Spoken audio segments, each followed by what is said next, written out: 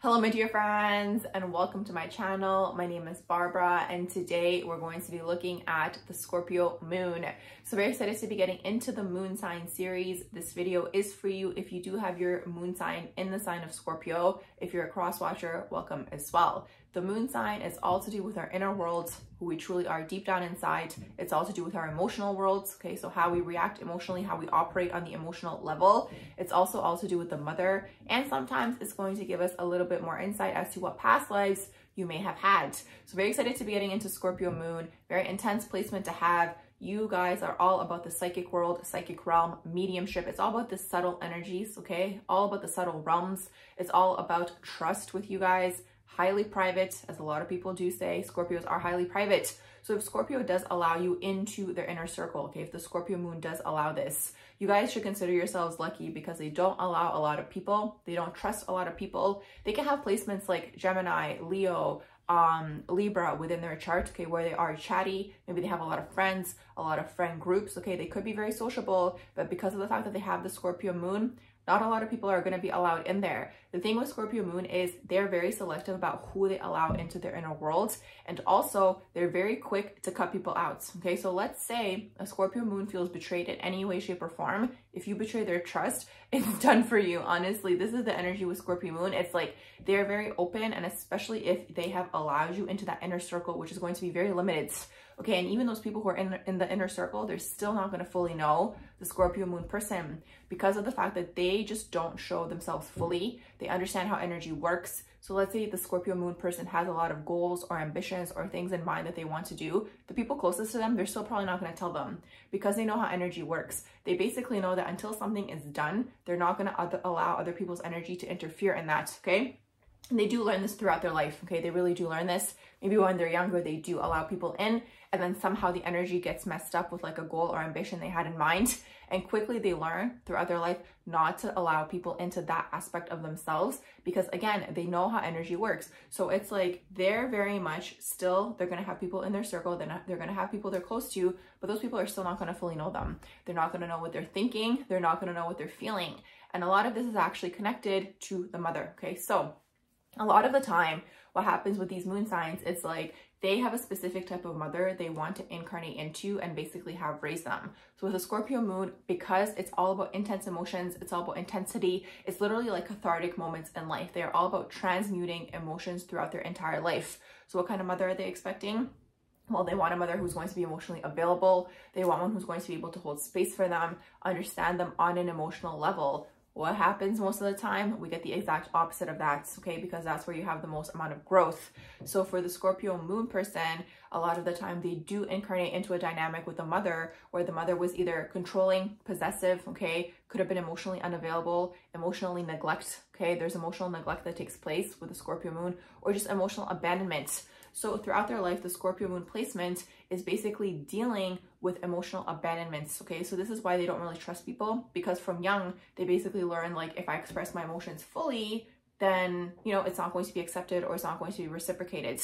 Because a lot of the time, when we talk about the abandonment wound, which in general, Scorpio as a sign deals with, but in general, what we talk about is the abandonment wound is assumed to be like just physical abandonments. But no, Scorpio moon especially, it's emotional abandonments, okay? So for the Scorpio moon, like if you guys are tuning in and you're like, well, how do I deal with this or how do I handle this? They basically have to learn how to be on their own, okay? They have to learn how to be on their own because otherwise they're going to struggle with codependency and dynamics because it's like they don't allow a lot of people in. So when they do allow people in, they want to hold on to them for their life. And this is where the possessive energy might come in with the Scorpio placement, because Scorpio, when it's in the shadow, it could be very possessive, very controlling, very manipulative, because Scorpio is very intelligent, okay? And they're intelligent in the way where it's like they're operating on the energetic plane. So they really learn people, okay? They really learn people. They really get into people's heads, okay? They really understand, like they almost have like a psychic connection with every single person that they interact with. And because of this, the other person always feels like nobody understands them, like the Scorpio moon person gets them. But sometimes this goes in the shadow, right?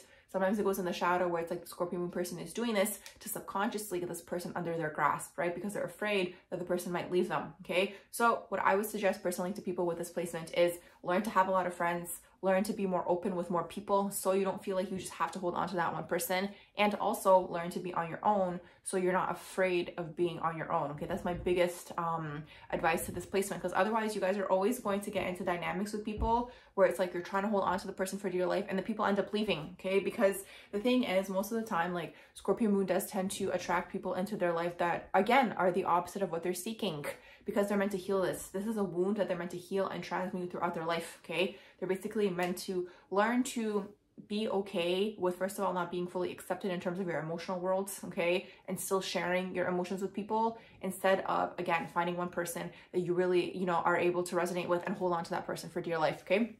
So a huge thing for the Scorpio moon to understand throughout their life, okay, is really this, and to heal this abandonment wound. More so, like I mentioned, emotional abandonment. So also they tend to be psychic. The thing is, another shadow aspect of Scorpio. So here's the thing. Scorpio goes through 3 different transformations throughout their life. Some people are going to say 7. I stick to 3. Some people are going to say different animals. I just stick to the lowest version of Scorpio is the scorpion, okay? Then it goes into the eagle, which is like you see things from a little bit of a higher perspective. And then you go into the phoenix rising, which is like, I'm here, I have arrived, okay? You are the master alchemist.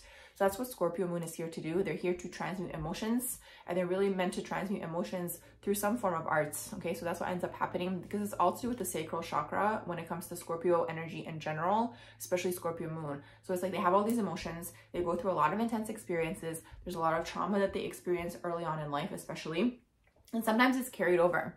Sometimes it's carried over because Scorpio also deals with sexuality. So there could have been some form of sexual abuse either in this lifetime or in a past life, and they're meant to transmute that energy, okay? Or just trauma in general, anything on an emotional level. They're gonna go through huge transformations throughout their life on an emotional level. And basically, like, the Scorpio moon is meant to get into that Phoenix rising state, where it's like they've transmuted all their emotions, they've come out of that lower level version of Scorpio where it's like they're just kind of beneath the surface, hanging out, trying to hold on to people for dear life, all these sorts of things. That you're still in like the Scorpion energy if you're in that.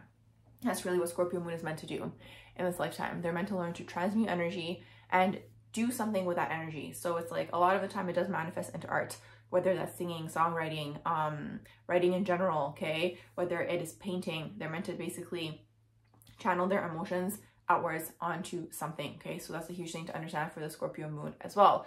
So that's the thing with Scorpio moon. It's like, you know, they're gonna feel like throughout their life people don't understand them a lot of the time, you know, because like they're so psychic, they're gonna pick up on things, and then they're gonna struggle with people not resonating with that. But a lot of time what happens is people come back to the Scorpio moon person and they're going to say, oh, you were right, right? But that's the thing, like I find Scorpio moon is almost always seeking this validation on a psychic level, right? They're almost always looking for people to be like, oh, you were right, okay, about that thing that you picked up on. But people aren't, because most people can't see, right? Most people can't see things that the Scorpio moon can see, because Scorpio moon operates beneath the surface. It's all about the energies. So there, a lot of time they could be clairsentient, okay, where they feel it in their bodies and they pick up on the most subtle energy. And it's like, most of the time they are correct, but most people aren't going to pick up on this, okay? Especially people who don't have Scorpio placements. They're not going to be able to pick up on this, or just water placements in general. Any placements that are psychic in that sense. So this is the thing, like with Scorpio moon, a lot of time you're going to have to, especially if it comes to like a relationship or something of that sort, you're going to need to manifest people into your life that are also probably highly psychic or intuitive in that way. Otherwise, if they're very much just like about the everyday, you're not going to get along with them. Obviously depends on the rest of your chart as usual, but the thing is, it's like, you know, and you're not going to have interest. That's the thing with the Scorpio moon. It's like they don't care about anything unless it's deep, okay? This is the thing. They love to be able to connect with people on that deep level in terms of like mind, body, spirit, all connecting, right?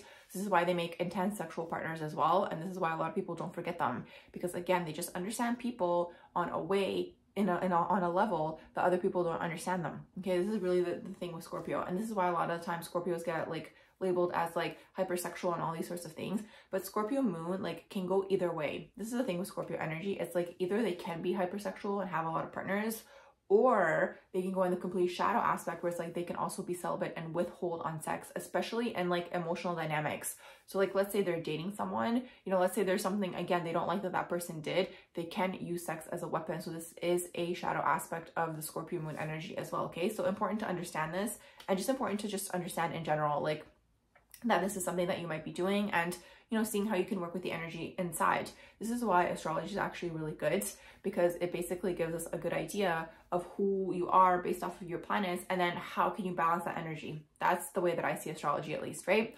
So Scorpio moon does tend to also, so the shadow aspect of Scorpio moon, once again, is they want power. Okay, so you're gonna see, I mean, I'm not gonna mention it in this video, but there's a lot of people who are in places of power, okay, or even in the entertainment industry, which again equates to power, right? There are a lot of people who are in these industries that are Scorpio moons. Okay, and I'm not surprised, because again, for them, they want that safety, right? They want that safety, and they want to be able to control, because in the current day that we're living in, finances do equal control. So for them, they really actually, and also another thing that's coming through to mention is they operate on the axis, which is the money axis, right? They also deal with other people's money. So the second house is Taurus, and Taurus deals with your own personal finances. The 8th house deals with other people's money. So joint finances, joint resources, all these sorts of things. So it's like Scorpio, especially as a sign, also wants to be wealthy, especially Scorpio moon, because it's like in the emotional world. That's the thing that people don't talk about with Scorpio a lot of the time. They focus on the other things, but Scorpio also wants to be wealthy. Okay, they want to have money, because for them, money is control, right? They're in control. This is the thing that Scorpio struggles with in general. It's like the aspect of control. So if you do have this placement throughout your life, you're probably going to pick up on this, or it's just going to be something that you have to work on throughout your life. Just being okay with not being in control. That's probably going to be something that's going to be highly beneficial for you throughout your life, okay? To basically be okay with not being in control in certain situations. But yeah, you'll see a lot of powerful figures who have Scorpio moon, because they're in the shadow aspects. Shadow aspects of Scorpio wants to be in control. They want the power, they want the money, they want the luxury. They do, and nobody expects that. And like, they operate on the energetic level. So it's like they look at how they can achieve these things without working hard, in the sense like they don't want to work hard in the physical plane, because they know they don't have to. Okay, so that's the thing with Scorpio moon. It's like they know they don't have to work hard on the physical plane. Obviously, it depends on the rest of your chart, but generally they know this. So it's like they're gonna go after things and look at ways that they can achieve energetically. So they're gonna be super into manifestation. They could even be into the occult, whether it's the light or dark aspects of it, right? They're going to be into, like, again, manipulating energy, manipulating things. They're going to be into like get rich quick schemes, right? They're always going to be looking to change their financial status quickly. Okay, so it could be things like crypto or just gambling, right?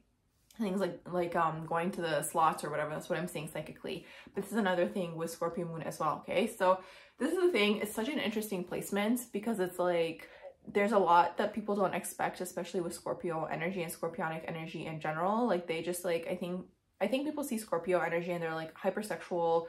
You can't trust them. A lot of them do end up being cheaters, okay, because of this. It's like if they pick up on the most subtle thing within like their partner, and it's like, this is what happens with Scorpio moon. It's like if they do cheat on their partner, it's more so to be vengeful. So that's another thing with Scorpio moon. It's like they're very vengeful. And another thing I didn't even mention, probably should have mentioned all the way at the beginning, is like Scorpio used to be ruled by Mars. So they're very fiery, okay? They're very much like fiery energetically. Like, I totally see why they're a water sign, because they operate on the energy plane, but it's like they're very fiery. So it's like they're going to be feisty, they're going to be sassy, they're going to be very much like go-getters in terms of like things that they want, but they can also be explosive. So on the emotional level, Scorpio moon can be very much explosive, especially if they're unhealed. Okay, and this is the thing, again, you wouldn't expect, because people think Scorpio is just quiet and they're in the corner, but it's like if things bubble up for them, they're going to be explosive, because Scorpio used to be the god of war, right? They used to be ruled by Mars. And Mars is just intense, okay, in this sense, because it's like very much, again, about fight or flight. So it's like, this is another thing. If you do have this placement, you just have to work on the anger aspect of it and channeling, again, those emotions in a different way. But this is the thing. It's like most of the time, a lot of the emotions with Scorpio do tend to get bubbled up. And it's like if they get pushed over the edge, they might explode. And they're not, again, going to show this to everybody. This is the thing with Scorpio. It's like they only show you things they want you to see. Highly intelligent, like they are so intelligent, they even know how to act. Okay, so this is the thing with them. It's like they're so good at observing people. They're able to pick up on, like, again, how people react in certain situations. So Scorpio moon does the same thing. Okay, so they're going to show you an aspect that they want you to see, but you're not going to know the full aspect of them unless you're like fully in their emotional world. So this is probably going to come out in dynamics where it's like either you're their closest friend, or it's going to be like you're their partner or their lover. It's coming through as lover, right? But it's like where you're just super close to them. That's when they're going to show you those aspects of themselves. But otherwise, you're going to not present it to the world. It's really what that is. So that's another thing, especially if they're in the lower version of Scorpio and they basically have work to do, which is like Scorpio does. this is the thing with Scorpionic energy in general. They do go through these transformations to get to the Phoenix rising. So a lot of them do go through that part where they are in the lower aspects of themselves. I mean, that's the only way you can actually transmute the energy to get to the higher aspects of themselves. But regardless, it's like once you guys are able to master the Scorpionic energy, you're basically able to manifest anything you want. You're able to get anything you want in this world because you become that alchemist. Okay, you're able to transmute energy like this. But the thing that holds the Scorpionic energy back is a lot of the emotional wounding, and they get trapped. They get trapped in the emotional wounding and just wounding in general in terms of the abandonment wound. So they might stay in dynamics longer than they should. They might stay in relationships longer than they should, jobs, all these sorts of things, because they give them some form of security. Okay, but this is really what the Scorpio moon is meant to work through in this lifetime. Is meant to push through that energy and actually get into that Phoenix rising state, especially if you have it in your emotional worlds. Okay, so like I mentioned earlier, being okay with expressing yourself fully, being okay with showing more people aspects of yourselves is probably going to be very healing for the Scorpio moon, and just finding ways to transmute this energy in terms of art. So I'm going to wrap up this video here. I do hope you guys did enjoy my video on the Scorpio moon. If you did, please do like, share, and subscribe, and I hope you all have a beautiful rest of the day.